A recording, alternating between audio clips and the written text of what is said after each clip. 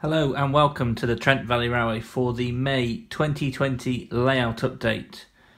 This layout update is part one of two layout updates for this month, as there's plenty more work to do and an update will be coming later on in this month. So in this update we'll take a look at the entrance to the container depot, and I've now got in the next point across here, and I've also got in the lines for the container depot, so 3 roads. We'll take a look at the work I've been doing to remodel the incline approach to the scenery section for this piece here, which will go inside there.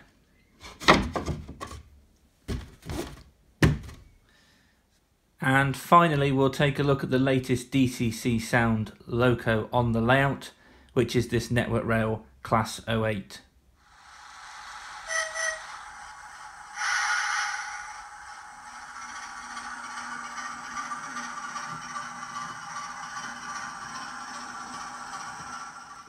Before I get into the rest of the update, I'd like to say a welcome to all the new subscribers to the channel. Please do continue to comment on the videos, provide feedback or your thoughts on the progress for the Trent Valley Railway, and we'll now get straight into looking back at some of the work I've done on the approach to the container depot. The first thing to talk about in this month's update is the progress I have made for the container depot and the entrance to it. So in the last update I'd finished up to the edge of the baseboard where the join is, and I've now got in the next point across here, and I've also got in the lines for the container depot, so 3 roads. Tested some of the locos here and also fitted the remote uncoupling units, where I had 3 of those sat underneath the track there. I've infilled the cork around these as well, and then I've got as far as just the first piece of flexi track to the end of there. So there's more work to do going along the container depot here, but once I've now got that bit sorted and tested, which we'll see later on in the update, I've also progressed with changing the main running lines here. I've cut back the cork underlay that I'd already put down, and I've now got these 2 foam incline risers down on the baseboard. One was slightly a different height, so I've had to also put in a very smaller, thinner piece of cork underneath that one, and these then connect up to a short section then of plywood with again some foam incline riser underneath that to get the right level, as it then comes on to what will be a sort of embankment in the part of the Trent Valley here for these sections of then wood, which I've cut down, and these will continue along this section. So next job in this area now is to put down the cork underlay over the top of these sections here, and I'm also now going to start looking as well at the other end of the layout so that I can look at how this end connects up with the running line coming off the incline at the other end of the scenery section. I've been working on the incline which leads up to the scenery section at the very back of the garage here. So I've done these quite a while ago, with coming round the corner there at the back right hand corner of the garage and along this incline. But the problem I had found whilst testing this incline section here was, as the trains were coming around that last corner, this incline was too steep, slightly for the length of trains that I want to run. And this was around about the 4% mark, as you'll see from this picture here. So I've then started to remodel this and lower the incline. I've done quite a bit of work here already, and the first bit now comes into just below where the baseboard would have originally sat on this section here as it approaches the scenery section. I've had to cut away the excess bit. There's a slight gap, but that'll be filled over with the cork underlay. So I've had to cut away a bit of the old incline baseboards there, take a bit of the cork underlay back off and screw that baseboard back down to the incline, and then as it comes then onto this area here, I've used at the very back here now the sort of level of the timber frame that I previously built as the sort of level to come in at off this incline. So there's a slight bit of rise on the first piece of wood, and then it goes flat on the second piece of wood behind. Now this is all screwed down, and I've also done the wiring underneath this as well now. So this all sits very nicely as it comes off the incline. I just mentioned that I've done the wiring, so these two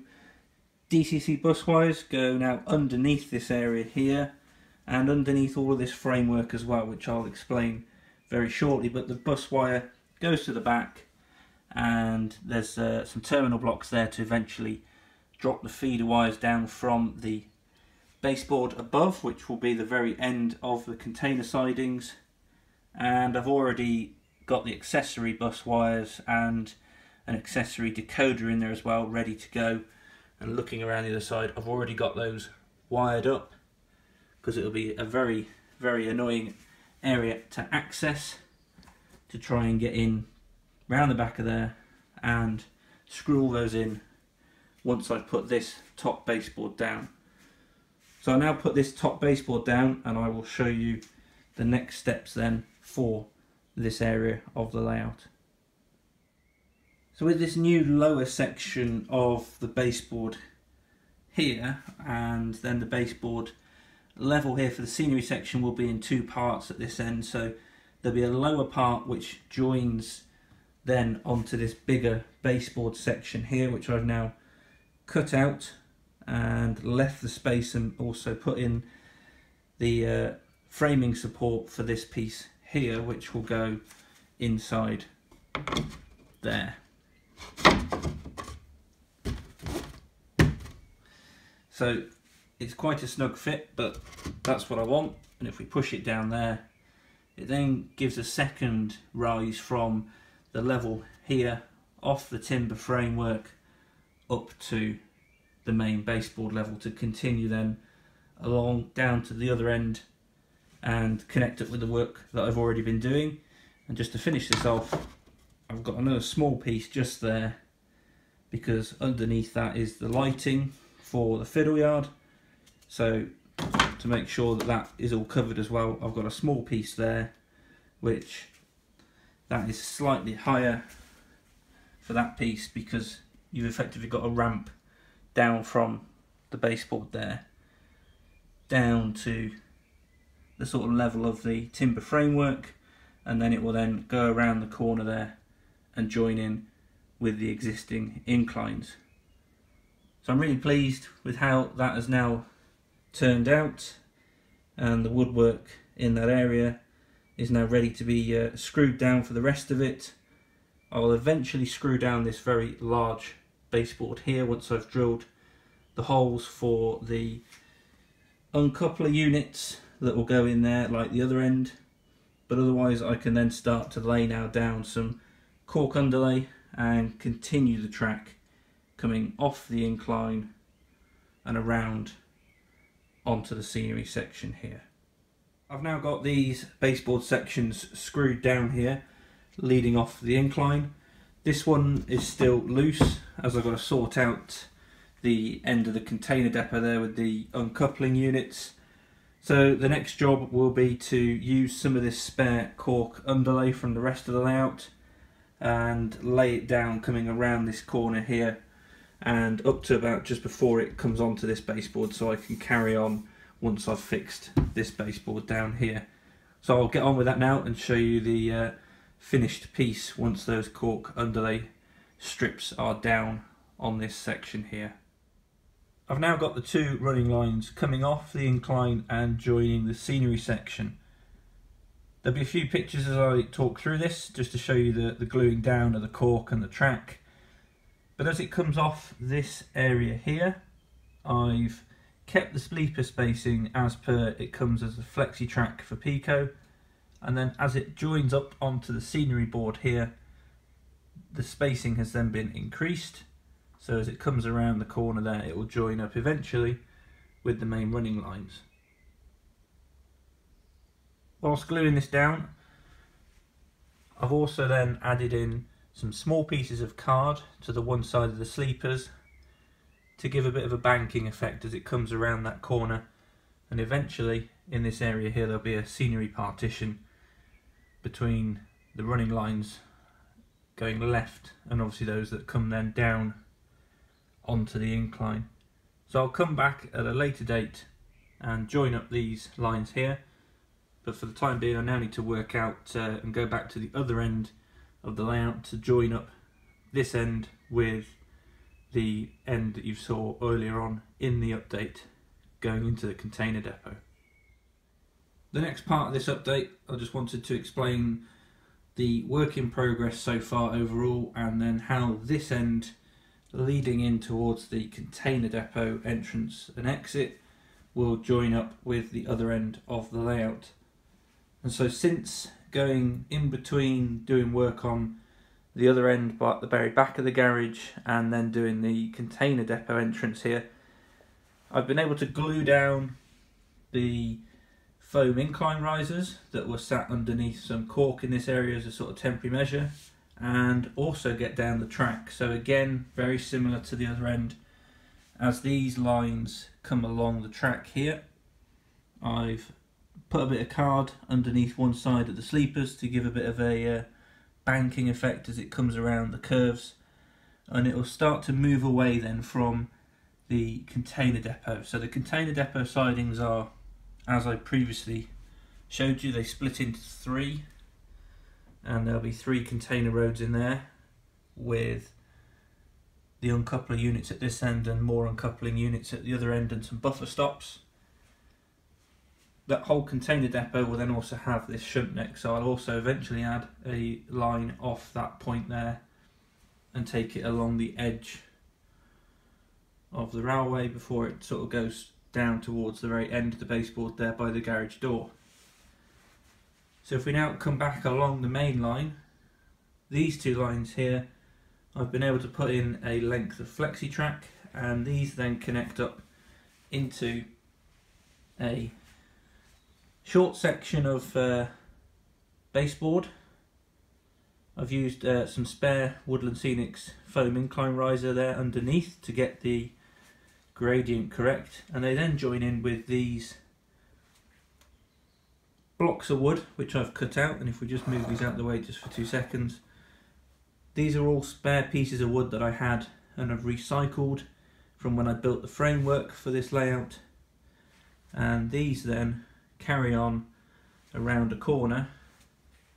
to curve back towards then the container depot ever so slightly. And similar to the other end, I've then got a small section of baseboard before they'll come back down on the incline towards then meeting up with the work that I've been doing down at this end at the very back of the garage. So this process here of gluing down both the cork and also the main running lines takes a little bit of time to get going and get sorted. So unfortunately I think it'll probably be the next layout update where I'll eventually then have a full running line past the container depot, because I've also got to put in the sidings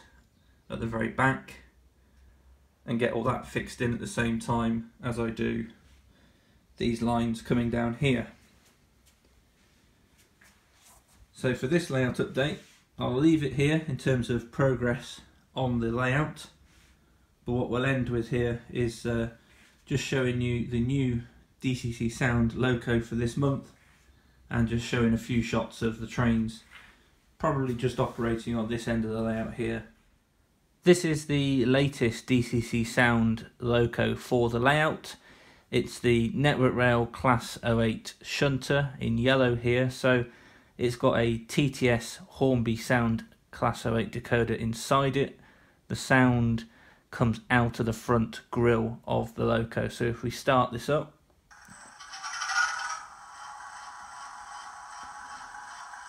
it's got quite a nice few functions on there, including some whistles, so we'll just see this running on the main running lines just in front of us here, and then over the point work leading into the container depot. Thanks very much for watching, and hope you'll join me again later in the month for another layout update to show the progress on the Trent Valley Railway.